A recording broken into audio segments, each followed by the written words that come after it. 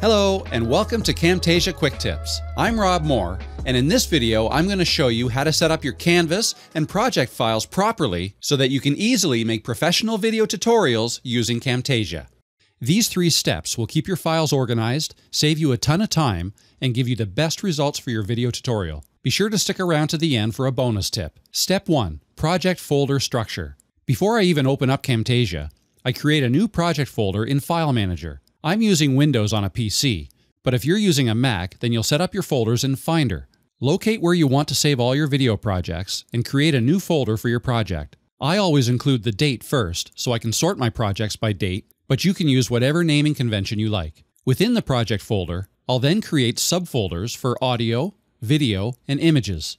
It's within these folders that I'll put all the assets I'm going to use in creating my video. The audio folder is where I'll save all my voiceovers, background music, and any sound effects. The video folder is for any videos I'm going to include in my tutorial other than the screen recordings. I usually won't have anything in here for video tutorials, but for other videos where I can have a video of myself talking on screen or supporting B-roll video, I would put those videos in here. And finally, the images folder is where I'll put any other images I need for my video, things like a logo for the intro, or any other logos or images I want to show in the video. Step 2. Canvas Setup. Starting with a new blank project, right-click on the canvas and click Project Settings.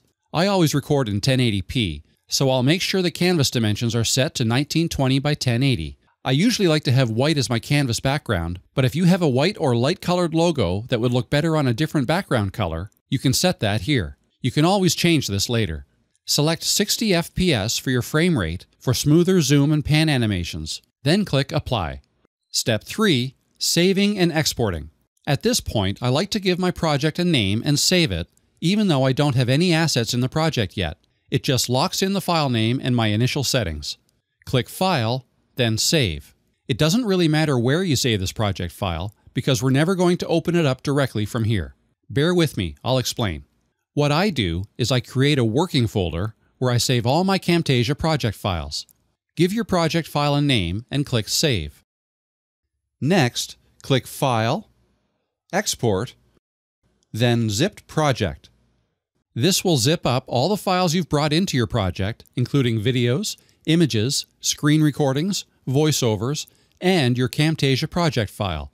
We want to save this in the project folder we created in Step 1, and it will be saved as testtutorial.zip. This is the reason we didn't need to know where our project file was being saved, because I was just going to zip it up in this export folder anyways. Saving projects this way will make it easy to reopen at a later time, perhaps on a different computer, as all files will be kept neatly within the zip file, and you won't have any broken links like you could if you just tried to open the Camtasia project file on its own.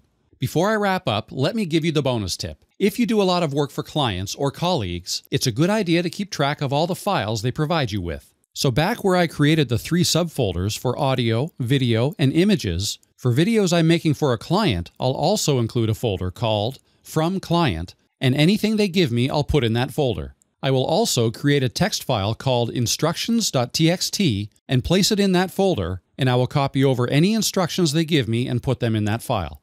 That way, I'll have everything neatly organized in one place, which will make things much easier if I ever have to revisit the project several weeks or months in the future. That's it for now. Be sure to subscribe for more Camtasia Quick Tips, and I'll see you in the next video.